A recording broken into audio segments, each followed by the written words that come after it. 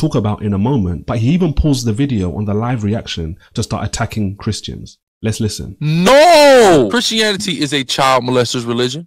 Literally. Christianity is a murderer's religion. Christianity is an adulterer's religion. Christianity is a thief's religion because you don't have to have works. Now, today's video isn't about this. I'll continue showing you how he exposes himself in a moment, but let's take a 20-second time out to deal with what he just said because it was so off. This is what we call a straw man, which is arguing against something the person didn't say or didn't mean, because I do not believe the man was speaking about not doing works as a Christian, but he was speaking in the context of not needing works to be justified. There's a big difference. And this is because no informed Christian would say, don't do works. And this is clear from passages like Romans chapter 6, verse 1 to 2, which says, what shall we say then? Shall we continue in sin that grace may abound? God forbid.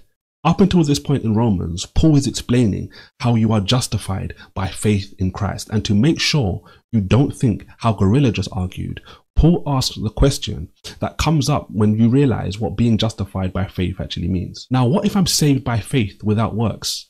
Does this mean I should live a life sinning like I did previously? But Paul emphatically answers, God forbid. You see, once you are justified by faith as a new creation in Christ, by the power of the Holy Spirit, you are going to produce works. This isn't hard to understand. But let's see what they say. Matthew's red letter, Matthew 16 and 27. For the Son of Man shall come in the glory of his Father with his angels. And then he shall reward every man according to his works. Time out. Do you see how the co-host there was emphasizing red letters? And this is the problem with people who have tiers of scripture. The red letters are written by someone inspired by the Holy Spirit to write red and black letters, not just the red. It's scripture or it's not. How can you trust the red letters to be genuine if the black letters by the same men are not? This is why it doesn't make sense to pit scripture against scripture. You have to accept everything or reject everything, unless you believe it's not inspired by the Holy Spirit. But something Gorilla Hebrew said can actually put us back on track with today's video and digs the grave for them even more. And it's something Hebrew Israelites say all the time. But let's listen. What did Matt tell me, Assad? I know, because I have Paul. And this is why today's video is so important, because it's another example of someone other than Paul slicing up their false teachings. But like I've shown in the past, and like you'll see by the end of today's video, read the comments and you will see it doesn't matter what book in the Bible you mention. It doesn't matter what testament you quote from. If it doesn't line up with their belief system, they will reject it. And most of the time attacking me, saying I hate my own people or I work for the white man, blah, blah, blah. What is he talking about right here? James? Yes. What individual is he using as an example? What biblical figure? He brings in Abraham from James chapter 2 as an example of somebody who is justified. This is why he asked the man, who is this speaking about? But Gorilla continues and says, so the quality of your faith cannot be substantiated unless you have works. The quality of your faith cannot be substantiated or proven unless you have works. My disciple, he's going to speak for you before the Most High, meaning you're going to be exempt from judgment. You're going to get the white stone. And this is why they bury themselves, because verse 24 of the same chapter he's using from James says, likewise, James says, just like I told you Abraham was justified, so was the non-Israelite Rahab the Canaanite justified too. And this destroys a core teaching of many Hebrew Israelites that only Israelites can be saved. I want to give all the praises and the honor to YAHAWAH, BaHa, YAHAWASHI, BaHa, RAWCHAA, QADASH, and double honors to the elder apostles and bishops of Great Millstone. Honors as well to you, brother, and you fellow believers of this faith, and shalom to the hopeful elect. Shalom to the elect, peace to you. So anyway, this video is brought by, what's this screen name? His channel is In Thy Word, talking about exposing Hebrew Israelites. Well, finally, somebody didn't put black Hebrew Israelites, so that's a good thing. Exposing Hebrew Israelites with their own words, Sakari, Hebrew Israelite exposed. So I just kind of want to go in here. This man, he's a devout Christian. He really believes, sincerely believes in what he believes. It just doesn't make it right. And this was the problem that we have with Christians. What I've heard him say, it ain't about any works. It's all about faith. But, you know, when you go to a job, they require works. and it requires some form of faith and belief that you can help this company. They even ask you questions. How can you help the company? What will you do to make this company a better company? Will you be dedicated? Will you be faithful? You know? So this thing go hand in hand in our life. You know, the scriptures also says, be good soldiers of the Lord. The scriptures also says, present your bodies as living sacrifices.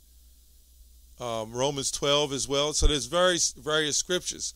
But I want to go more into this, what he's talking about in James with Rahab the harlot. Right? A lot of people just read it and they just think, uh-oh, everybody's going to be saved. Okay. Anyway, let's go with this. It says Romans 2, James 2, and 22. Seest thou how faith wrought with his works, and by works was his faith made perfect? Right? It's kind of like even when you work out and you're trying to set a goal. You need a form of faith to get to that goal, but you got to work, right? But you have to have faith and mental strength to believe, hey, I'm going to get there, right? And this is how it's working with us. It says, and the scriptures was fulfilled which saith Abraham believeth Yahawah, right? And it was imputed unto him for righteousness, and he was called the friend of the Most High. So why was Abraham? Because you go back to Abraham and Isaac, right? When he was going to sacrifice Isaac. It just wasn't time for Isaac to be sacrificed. I mean, that's a little deeper going into who Isaac actually was, coming all the way up to YAHAWASHI, which is the actual sacrifice. But Abraham had faith in believing what he was told to do, and Abraham, by his works, was going to do it. Right? So let's go on down here and get to the point. Ye see how how that by works a man is not justified, and not by faith only. Right? See right here? So you had Israelites who was all about the works. This is why YAHAWASHI came on the scene. This is what I got to keep bringing up. YAHAWASHI came on the scene, the one you call Jesus, is to bring us back to the glory, right? To our glory. And through him, through faith through him. Because what we was doing is we was going on a carnal mindset, and we were just following laws, even making them up as we go along. We was being wicked by the law. So this is why YAHAWASHI did that with the blind man in John 9th chapter, when he when he got down and wrote in the ground on when he said, cast not the first stone, right? That's just bringing us all these things, and him dying for us is to bring us faith and mercy. We need faith, right? But what did Jesus say? YAHAWASHI say? He said, think not I've come to destroy the law of the prophets. And what did YAHAWASHI come for? He came for the will of his Father, for the Israelites. That's why he came, for the Israelites. How much more than we seeing him doing these miracles and actually believing in the Most High? Because when you're just going about doing something and it's not growing, and you're just consistently just doing something out of just to be doing it, for power and control, you've got away from the Most High. And YAHAWASHI has brought us back to that. But anyway, let's go on. It says, ye see then how then that by works a man is justified, right? That a man is justified, and not by faith only. Likewise also was not Rahab the harlot justified by works when she received the messengers and had sent them another way. But see, by them works, by hiding them out and everything, talking about the spies, she had faith. Does that mean she's saved? Her household, right? There will be other nations. And if he read Jericho, he would understand that there were other people who wanted to come up under the Israelites to be spared because they knew that the Lord was with the Israelites. The same thing is coming in the kingdom of heaven. Other nations will come up under us. What's wrong with that? See, the mindset of these guys and maybe the black militant Israelites is to say that all will be destroyed and we just be the only ones in the kingdom. No. We're going to be the heads of the kingdom. We're going to be running the kingdom of heaven. Right? But you got to have, let's go to Apocrypha real quick. Let's go to 2nd Ezra 6 and 59. We can even go to 54, but I just want to get to the point. And now, O Lord, behold, these heathen, which have ever been reputed as nothing, if you read up, says they were nothing, have begun to be lords over us. Wait a minute. This is all about racism, nationality, and devour us. But we, thy people, whom thou hast called by thy firstborn, the only begotten and thy fervent lover, are given into their hands.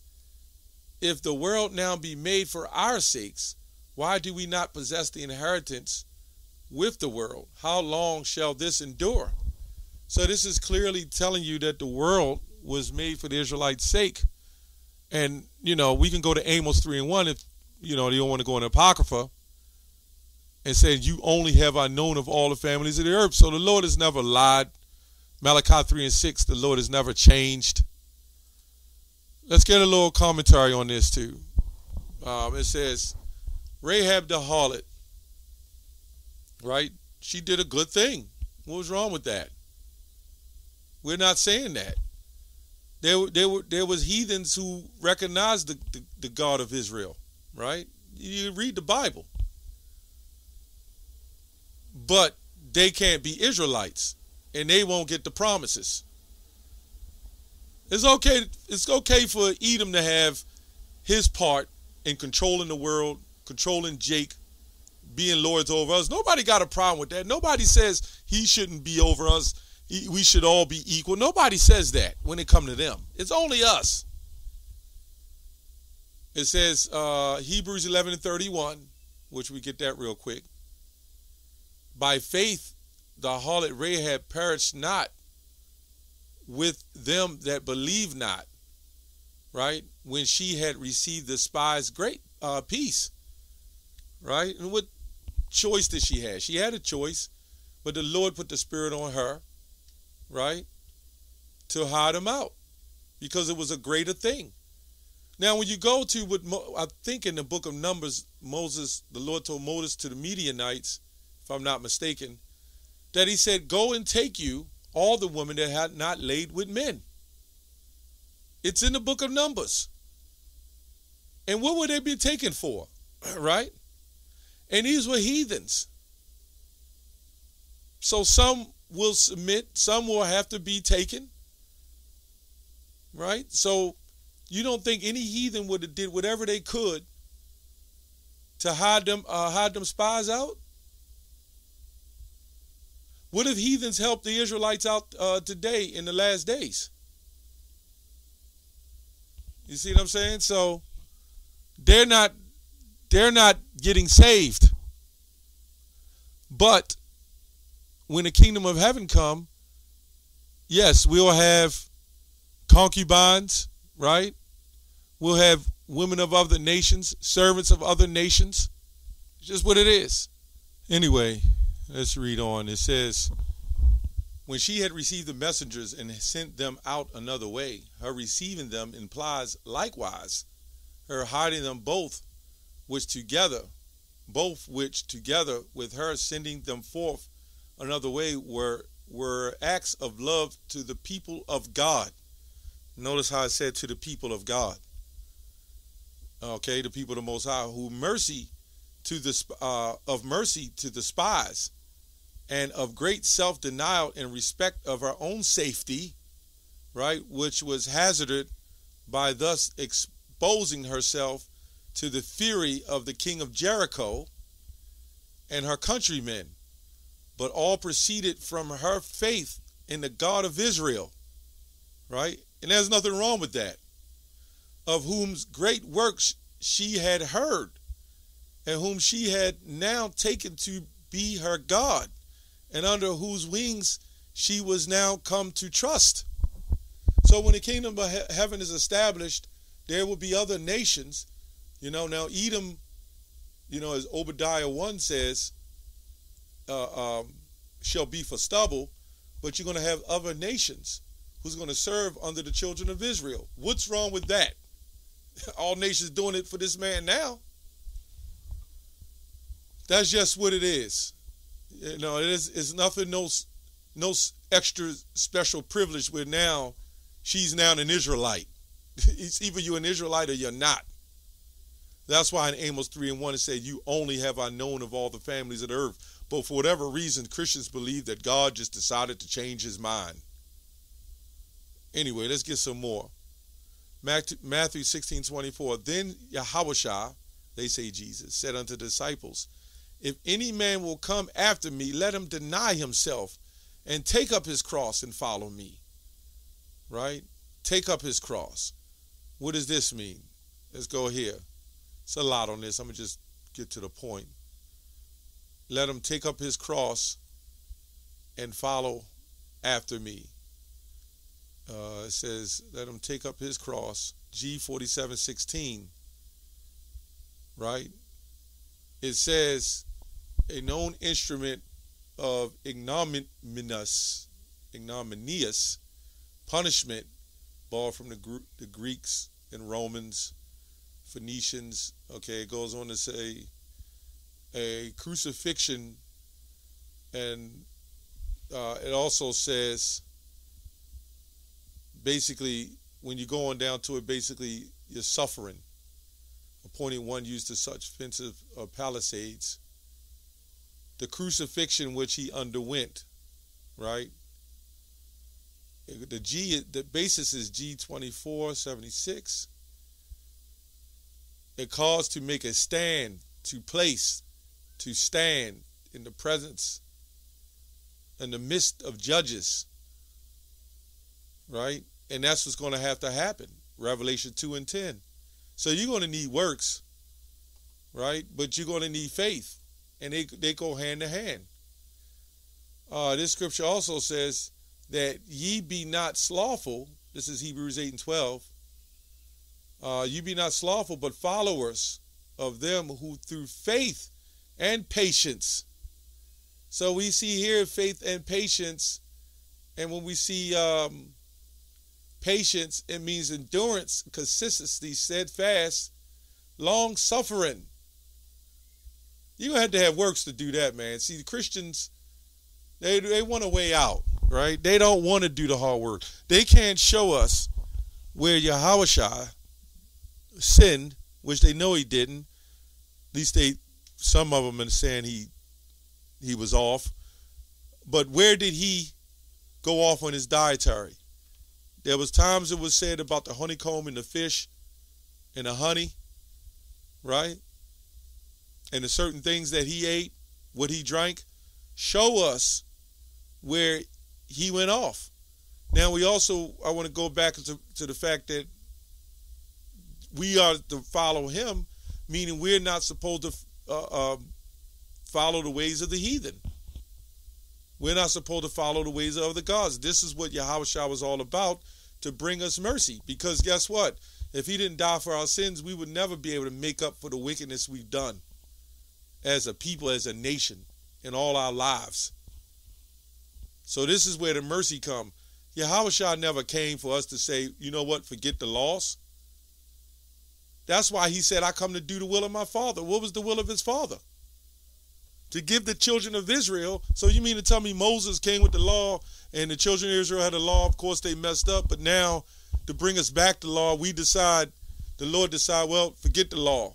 They wasn't right by it anyway. We just need to drop it. That would make the Lord a liar, number one, and one who's not standing by his word. We all need laws. It's a shame that these people follow all the laws in this society, but they won't follow the laws of the Bible. And this is why our people are all destroyed, man. They all messed up. YAHAWASHI never said to do away with any laws. He was the ultimate sacrifice. But guess what? We still present our bodies as living sacrifices. We are to take up our cross and follow after him. And what is sin? He said, no, we should not sin. Well, what is sin? Transgression of the law. But through faith we will be saved. I'm not knocking that out. We need the faith.